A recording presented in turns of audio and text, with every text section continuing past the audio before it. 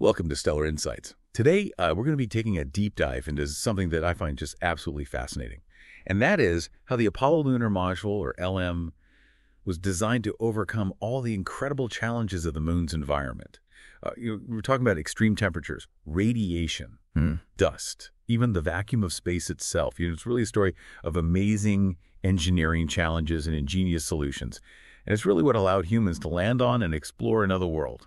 It is really remarkable when you think about it. The moon, our celestial neighbor, presents a landscape that is utterly alien to our experience on Earth, and the Apollo Lunar Module, which is designed to operate in this very unforgiving environment. It's really a testament to human ingenuity and our relentless pursuit of exploration. Every single element of the LM, from its thermal control systems to its dust mitigation strategies, was meticulously engineered to ensure the safety of the astronauts and the success of the mission. So let's start with the extreme temperatures on the lunar surface. The moon experiences these wild swings, from a bone-chilling negative 280 degrees Fahrenheit in the shade to a scorching 260 degrees Fahrenheit in direct sunlight. I can't even imagine trying to design a spacecraft to handle that kind of temperature range. The engineers responsible for the LM's thermal control system really had to come up with creative solutions, employing a multifaceted approach to regulate the internal temperature. So the exterior of the LM was coated with these reflective materials to try to minimize that heat absorption from the sun. For example, the windows, they had multiple layers of specialized coatings that were designed to reduce the transmission of infrared and ultraviolet light, and these coatings were really crucial in preventing excessive heat buildup inside the module. So I've read that the LM was also wrapped in these multi-layer insulation blankets, almost like a high-tech space blanket. What were those made of, and how effective were they? Those blankets were incredibly important for maintaining a stable temperature inside the LM. They were composed of materials like mylar and H-film, stacked in layers, up to 25 layers thick. But what's really fascinating is that these materials weren't particularly exotic or revolutionary for the time. The real ingenuity lay in adapting these common materials for such a critical purpose, creating a highly effective thermal barrier that was capable of withstanding that extreme lunar environment. It's amazing how they were able to use these relatively simple materials to solve such a complex problem. But thermal control wasn't the only challenge they had to deal with, right? The astronauts were also exposed to dangerous levels of radiation on the lunar surface. That's right. Unlike Earth, the moon has no magnetic field or atmosphere to shield it from the constant bombardment of radiation from the sun. This radiation, a mix of high-energy particles, really posed a significant threat to the health of the astronauts.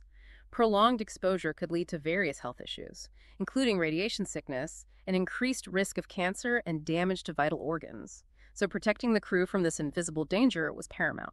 So how did they mitigate the risk of radiation exposure during the Apollo missions? Was the LM structure enough to provide sufficient shielding? While the LM's aluminum structure offered some inherent shielding, it wasn't enough to fully protect the astronauts from the intense radiation environment of space.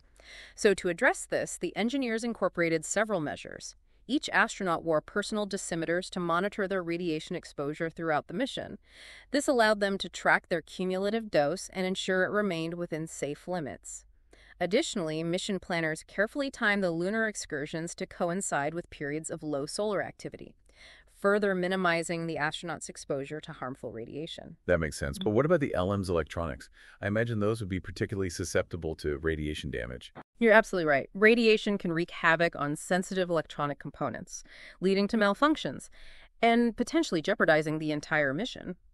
To address this, the engineers used what are called radiation-hardened electronics in the LM. These specialized components were designed to withstand the damaging effects of radiation, ensuring the reliability of the spacecraft's critical systems. It's a testament to the foresight of the Apollo engineers that they anticipated and addressed these challenges, paving the way for the success of these groundbreaking missions. Now let's talk about something that might seem a bit less daunting than radiation or extreme temperatures, but proved to be a persistent challenge for the Apollo astronauts. Lunar dust. It's hard to imagine that something as seemingly innocuous as dust could pose such a serious threat. Lunar dust is unlike anything we experience on Earth. It's incredibly fine, almost like powdered glass, and incredibly abrasive. Because the moon has no atmosphere or wind to erode it, the dust particles remain sharp and jagged. This posed several challenges for the Apollo missions. The abrasive nature of the dust meant it could easily scratch and damage equipment, including visors, camera lenses, and even the astronauts' spacesuits.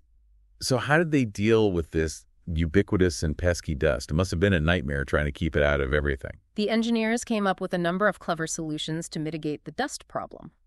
To protect sensitive equipment, they used sealed bearings and protective covers to prevent dust from infiltrating delicate mechanisms. Special coatings were applied to visors and camera lenses to make them more resistant to scratching. But perhaps the most surprising solution was the use of brushes and even small specialized vacuum cleaners to remove dust from the astronauts' spacesuits after each lunar excursion. A lunar vacuum cleaner. That's brilliant, but I imagine it was a constant battle, right? Absolutely. Despite their best efforts, lunar dust remained a persistent challenge throughout the Apollo missions. It got into everything, clinging to surfaces and infiltrating even the smallest crevices. The astronauts often complained about the dust's abrasive nature and how it permeated their suits and equipment. It even had a distinct metallic smell, which some astronauts likened to gunpowder. This experience highlighted the importance of dust mitigation strategies for future lunar missions and the need for innovative solutions to address this unique environmental challenge. Now let's shift our focus to a challenge unique to space exploration: operating in a vacuum.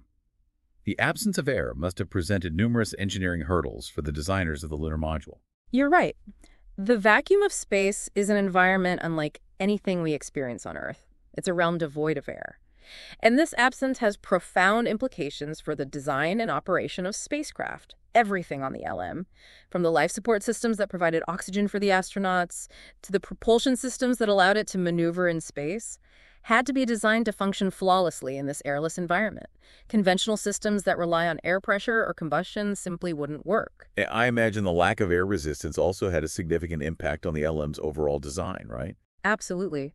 On-Earth vehicles like airplanes and cars are shaped to minimize air resistance and achieve aerodynamic efficiency.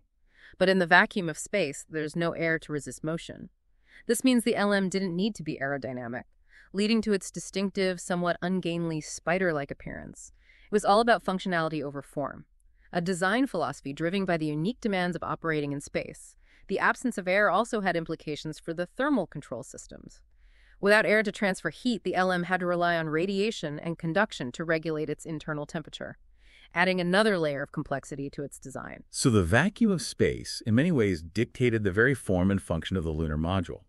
It's a reminder that when we venture beyond Earth, we have to adapt our engineering principles and design philosophy to suit the alien environments we encounter. Precisely. The LM's design was a testament to the adaptability and ingenuity of the engineers who created it. They had to think outside the box, challenge conventional assumptions, and develop novel solutions to overcome the unique challenges posed by the vacuum of space. It's a lesson that continues to inform spacecraft design today as we push the boundaries of exploration further into the cosmos. Finally, let's talk about the moon's gravity, or rather the lack of it. The moon's gravitational pull is only about 1/6 that of Earth's.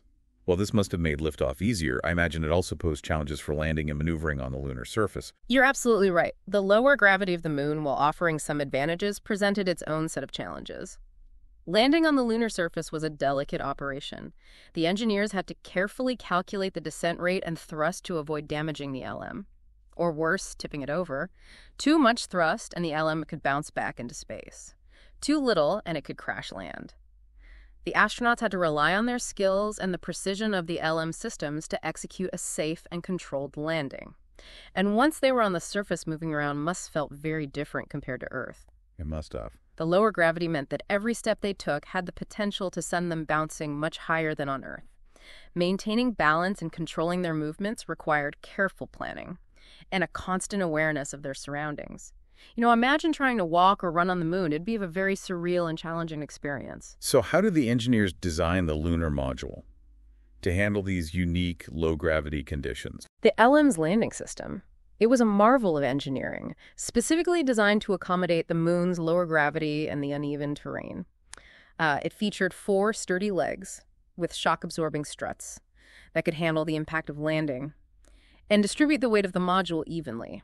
And at the base of each leg were large foot pads, which were designed to provide stability on that soft, powdery lunar surface. Looking at those iconic images of the LM standing on the moon, it's incredible to think about all the ingenuity that went into designing and building a spacecraft that was capable of landing and operating in such an alien environment. Yeah, it's a testament to the brilliance and dedication of the engineers, scientists, and technicians who worked tirelessly to make the Apollo missions a success. The LM wasn't just a spacecraft. It was a symbol of human ambition, our technological prowess, and our unyielding desire to explore the unknown. It really pushed the boundaries of what was considered possible at the time and inspired generations to dream of venturing beyond Earth. And it's not just about the Apollo missions. The solutions that were developed for the lunar module served as invaluable lessons for subsequent space missions. And they continue to inform our current plans for future lunar and even Mars exploration. Absolutely. The challenges that were faced by the Apollo engineers, from extreme temperatures and radiation to that pervasive lunar dust and the vacuum of space, they're all still relevant today. The lessons that were learned from the LM's design and operation have had a profound impact on the development of spacecraft, habitats, and even the tools and techniques that are used for exploring other celestial bodies. The legacy of the LM extends far beyond those initial moon landings. So in a sense, the LM was a stepping stone to the future of space exploration, paving the way for our continued exploration of the cosmos. Precisely. The Apollo program and the lunar module in particular forced us to confront the challenges of operating in an extraterrestrial environment. And the solutions that were developed during that era have really become cornerstones of modern space exploration, guiding our efforts as we venture further into the cosmos. The spirit of innovation and problem-solving that characterized the Apollo era continues to inspire us as we set our sights on new horizons. It's a powerful reminder that exploration drives innovation, and those innovations can have a far-reaching impact, shaping the future of space exploration and beyond.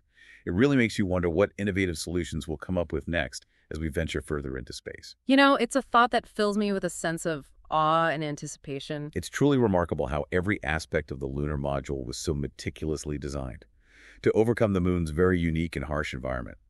As we conclude our deep dive into the Apollo Lunar Module and its remarkable journey to the moon, it leaves us with a sense of wonder and a profound appreciation for the ingenuity of those who made it possible. It does indeed. It also prompts us to ponder the challenges and the possibilities that lie ahead as we continue to explore the vast expanse of space. And as we push the boundaries of human knowledge and endeavor. Absolutely, yeah. Ever wondered what makes rockets powerful enough to break Earth's grip? From the Saturn V to SpaceX, rockets are the key to humanity's future among the stars. Discover the evolution of these giants, their environmental impact, and how they're paving the way for a sustainable, multi-planetary future. Watch the full episode of Stellar Insights on YouTube.